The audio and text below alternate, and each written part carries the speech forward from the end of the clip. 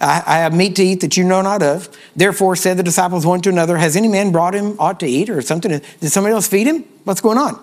And Jesus said unto them, my meat, listen carefully, you want to know what meat is according to Jesus. My meat is to do the will of him that sent me and to finish his work. So meat is to do the will of God. Now the Bible says to sincerely desire, or to desire the sincere milk of the word. Is that right? That you may grow thereby. But now notice, people always say, well, we're going to get into the meat now. We're going to get in the meat. We're going to dig that. Okay. If Paul didn't put meat in, you can't dig meat out.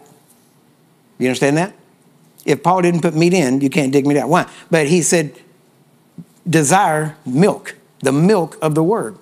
And then Paul even told the carnal Corinthians, he said, you guys are carnal and I would love to give you meat, but I can't because you're carnal and all I can give you is milk.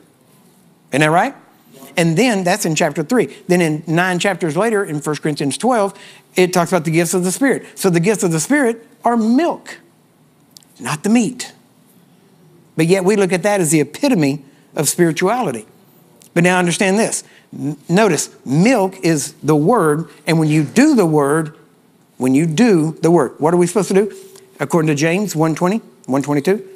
Be ye therefore doers of the word, not hearers only, deceiving yourselves. You can't just hear the word, you got to do the word. And when you do the word, see, the word is milk, and when you do the word, it becomes meat. Why? Because your meat is to do the will of the Father. So you can't get meat just by hearing. You can only get meat when you go do what you heard. And when you start to, now when you take in food, let's say you just go eat food. You eat the food and your body breaks it down. Now your body doesn't think in terms of what kind of food. Your body is looking for nutrition.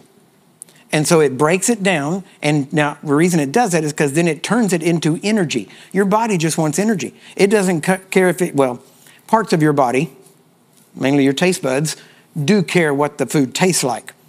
But your body really doesn't care much what it tastes like. All it has to do is break it down. When it breaks down, the food becomes energy. Okay? The word milk becomes meat when you do it. Do you understand? No do, no meat. You got that? Isn't that simple? So if you want meat, you got to do.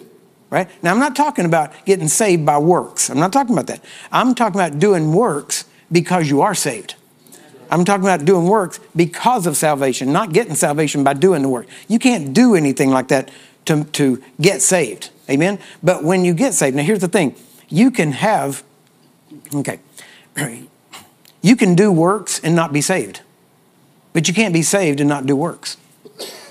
Just think about that, right? So you're going to have to do something, right?